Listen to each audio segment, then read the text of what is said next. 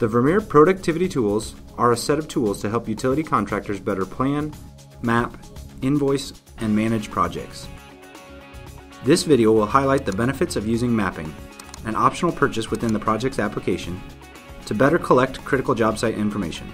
Mapping provides a GPS-enabled function to record marked utilities, landmarks, and obstacles, and map where a proposed excavation or bore will take place.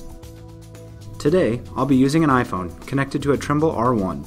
The Trimble R1 is a GNSS receiver that provides professional-grade positioning information to any connected mobile device using Bluetooth connectivity.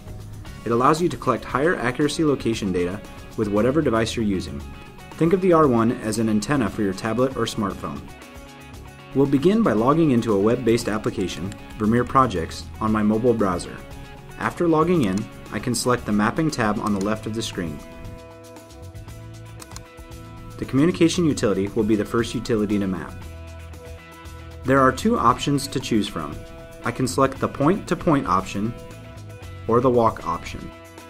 We have a clear walking path to document the communication line, so we will use the walk option for this utility line.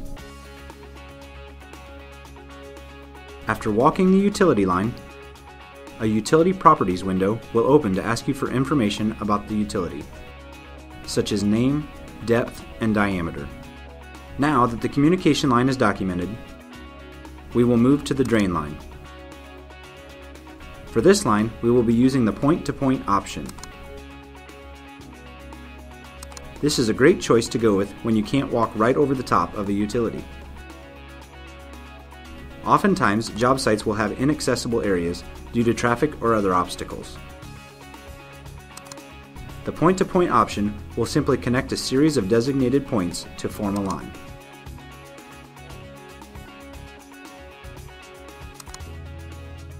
Mapping also has the capability to mark pothole locations and pinpoints. Pinpoints can be used to document important objects. A fitting, cabinet, or fire hydrant are examples of objects that can be marked with a pinpoint. To mark a pinpoint location, geographically position yourself over the object and click Pinpoint. After clicking Pinpoint, a pinpoint will be added to the map at your location and the Obstacle Properties window will open. A picture can also be taken to prove its condition and existence. The picture will be tied to the pinpoint for future reference. Now that the job has been documented, the site information we collected is centrally located in a single record that can be shared in real time with others via the built-in cloud.